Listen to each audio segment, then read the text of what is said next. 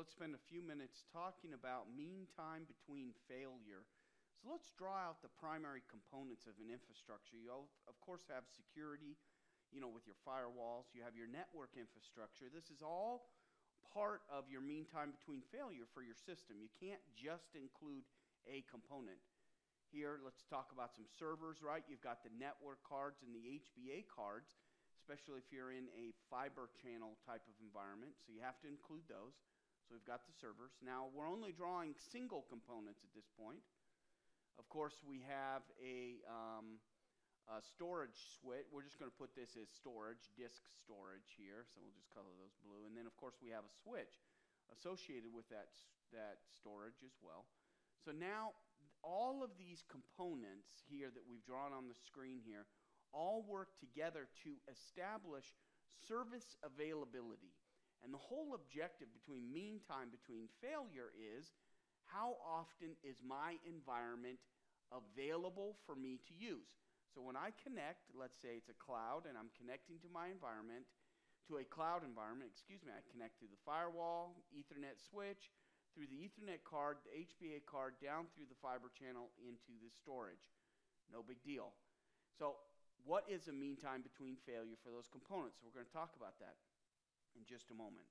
So now I take that architecture and I double it. I give it a redundant environment here that I'm drawing out on the screen.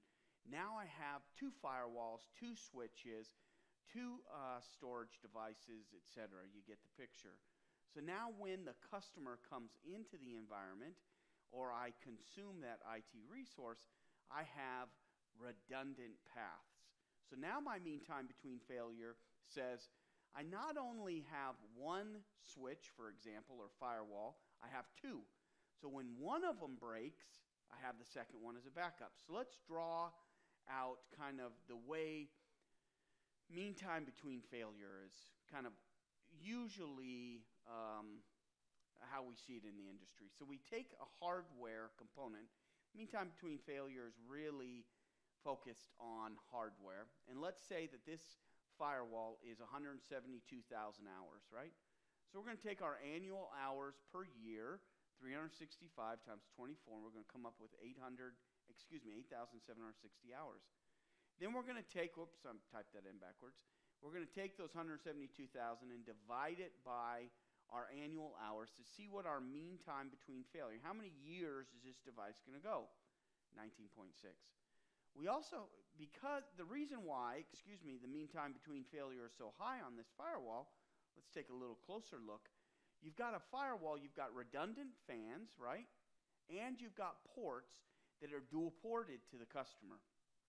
So whoever's consuming your environment. So they're automatically failing over between the 2 ports within the system. So if this system fails, we automatically go to the second system. So our mean time between failure in a static infrastructure like this is very, very high, right? We can go years without having a failure in the environment. So it's a different way that we have to look at what mean time between failure really looks for usability.